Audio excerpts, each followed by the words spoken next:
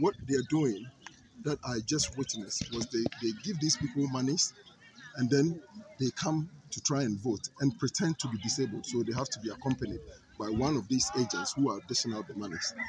And then these guys will go to make sure that they vote for them. I've spoken to the police there, I've spoken to the EC. If somebody is physically challenged, we are able to notice. If they don't see any of such cases, just as a challenge, and now the person has to tell me they are not mentally sound. If anyone is not mentally sound, they are not supposed to vote. So I've made that very clear to the police. I've made that very clear to the EC agents. I'm going to all the other police stations to spread this message. Please, let this be a fair election.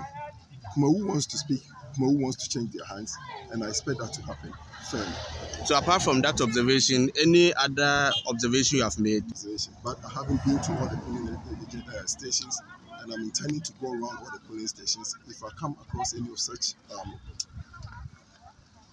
happenings, I will gladly report to you. But so far, the turn-up is very low. Yeah. And so how can you help boost the turn-up? We have to mobilize people to come out and vote. So hopefully they'll come out. Thank you.